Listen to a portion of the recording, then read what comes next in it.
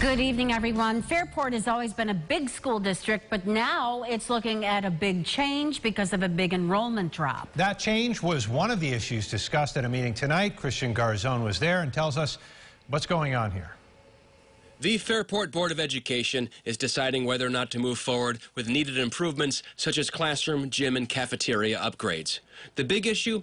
A possible merger with Minerva DeLand, the 9th grade school in the district, and the high school, which serves grades 10 to 12. The superintendent says it's about providing a better learning environment. You know, we want to always serve our children to the best opportunities. Enrollment at Fairport has declined for 12 years and has decreased by more than 900 students, approximately 14%.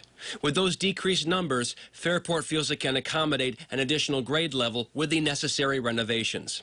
The biggest concern for parents came down to class sizes and taxpayer costs.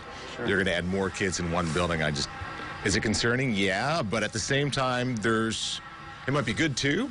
Originally, I thought it was financial, but it sounds like a lot of it is to provide better academic experiences. One woman who was on the school board when Minerva DeLand became a separate school feels a merger with the high school makes sense. Most other schools in the county and everywhere in the world are 9 through 12, so I'm just excited that Fairport's gotten small enough to think about it.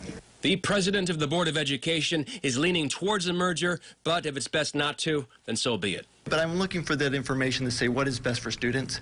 And if it's really best for students, I know our board will leave them there if that's our ultimate decision.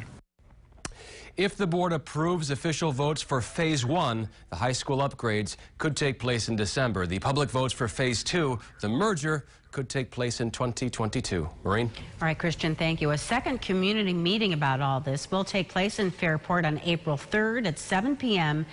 at the Minerva DeLand Auditorium.